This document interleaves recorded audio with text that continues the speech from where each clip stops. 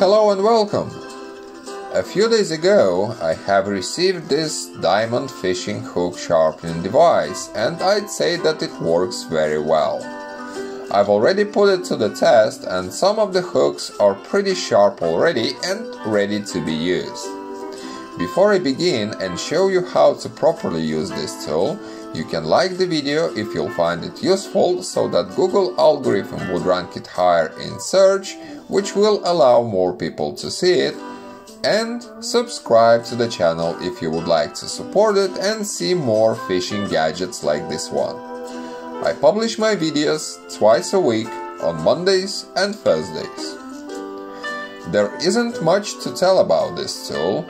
It has two sides, a rough one and a smoother one, with the hook grooves on both sides.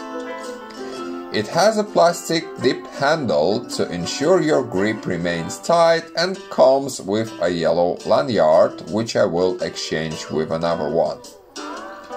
In the end of this video, I will tell you my personal opinion on why you don't need this tool.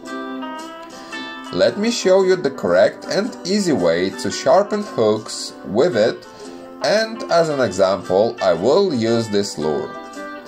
The main thing that you need to concentrate on is your grip on the hook, as if you'll hold it incorrectly, there is a possibility that you might damage your hands and the sharpening process will seem pretty hard.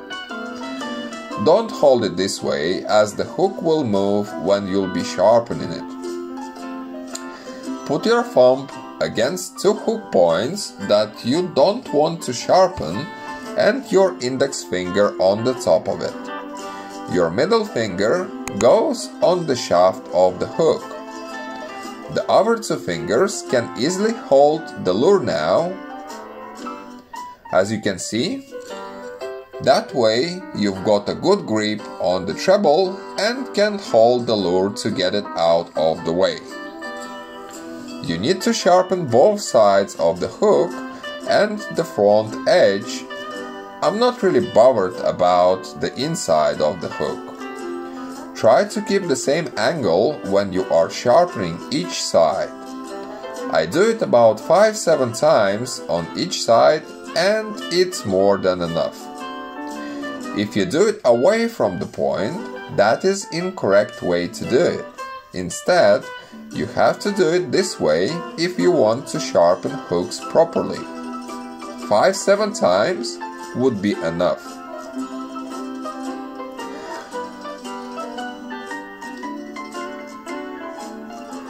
As you can see, the hook is pretty sharp now, so the tool does work as promised.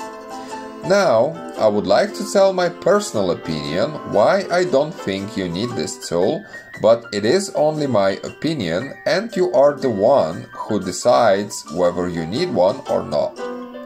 First of all, let us talk about the price, which is about $9 for the tool that has only one purpose, and over here we've got another one which can be used for the same, but has other features in it like hook eye cleaner, line cutter and knot tying tool, and costs only $7. So why to pay more for the tool which has only one function if you can buy a better one which has 4 and is cheaper? But again, it is your choice.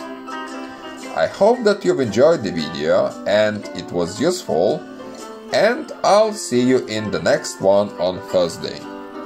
Thank you for watching.